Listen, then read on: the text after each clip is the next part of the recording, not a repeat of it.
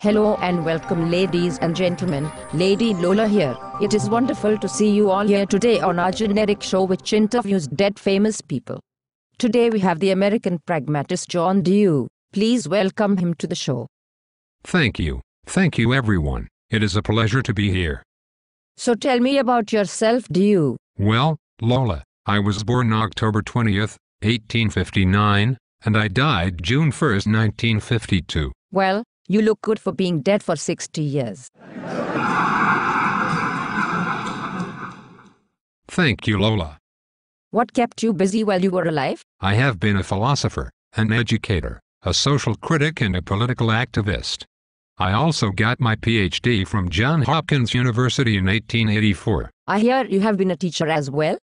Yes, I taught at the University of Michigan for 10 years, and Columbia University for 24 years.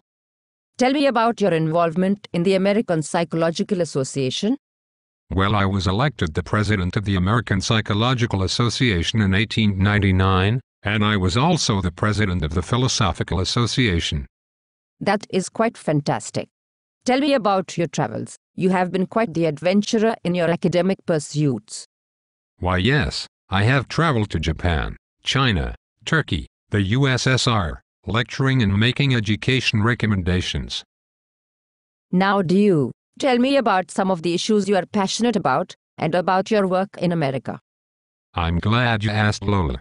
I am quite passionate about women's suffrage, and believe that in order for democracy to be truly democratic, it needs to be truly free and extended to all people. I believe that we need to be fighting for world peace, and that education holds the keys to unlocking these issues. Well, it sounds like you were quite an influential educator and worker throughout the world. I am sure that in the future people will learn about you, as well as be forced to make little videos and present them to the class, probably on very short notice. Ha ha ha, most definitely, Lola. Ladies and gentlemen, give John Dewey a round of applause. And if any college professors are listening, the information from these interviews were taken from dew.pragmatism.org and Wikipedia.